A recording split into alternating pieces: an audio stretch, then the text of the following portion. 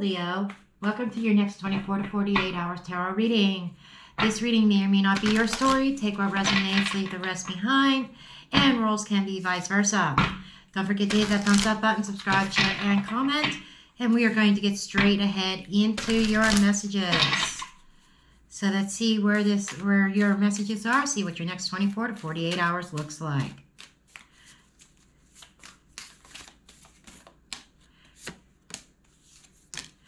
Okay, Leo, you have forgiveness. Cancer just got that same exact card. And security. Okay. Right now, you may be questioning your own security, and you may be playing the blame game and blaming yourself. Or maybe you're blaming somebody else, but I'm feeling more like you are very similar to Cancer, Syrian energy in blaming yourself. Okay. And there is definitely the sense of insecurity here. And I think that maybe you may have either took action, or maybe you, for some of you, you did not take action.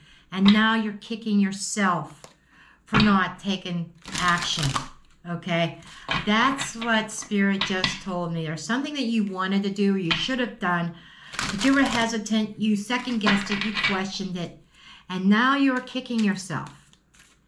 Now, and Spirit is telling me that you need to pick yourself up and move forward and stop playing the blame game, because the blame game, blaming yourself, being angry with yourself is not going to get you anywhere.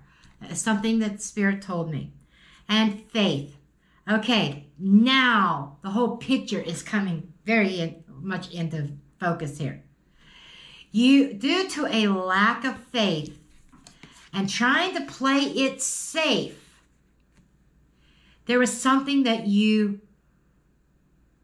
decided not to do. A dream that you did not follow, or a decision that you made for the sake of your security, a decision that you made based on fear, not faith. Okay, a lack of faith has held you back. And now you're kind of beating yourself up, and the universe is saying, you need to forgive yourself. That I'm hearing it's not too late, Leo. It's not too late. Okay. High Priestess was laying on the deck on the table when I picked the deck up, and she's in the reverse. So I think that maybe you're not trusting your intuition, or so you didn't trust your intuition, you didn't go with your gut, you played it safe. And the other message that I'm getting from this High Priestess in the reverse is something being revealed. There might be something that just, some kind of information that was hidden from you that is coming up from the surface. So a piece of information that held you back. And I feel like I'm hearing an emotional wall is coming down. I know that's not the traditional meaning of the Nine of Cups or the Nine of Cups in the reverse.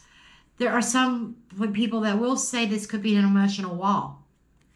There is something coming down, and I feel it's an emotional wall, and I'm seeing all this water flowing down in this card from the cups, and it's like I'm hearing waters flowing down on you, waters of blessings flowing down on you, a wall or emotional blockage that is coming down. This could also be an intuitive blockage.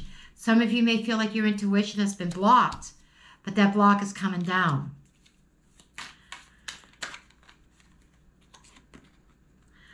Okay. We also have that the Nine of Wands in the reverse. There is definitely a block that is coming down. Somebody that was protected. I feel like upright, somebody was protecting a secret here. but it's coming out. And you've been waiting very patiently.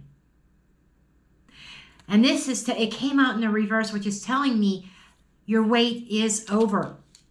So kind of expect something in the next 24 to 48 hours. Some kind of very important piece of information to put the pieces to the puzzle together.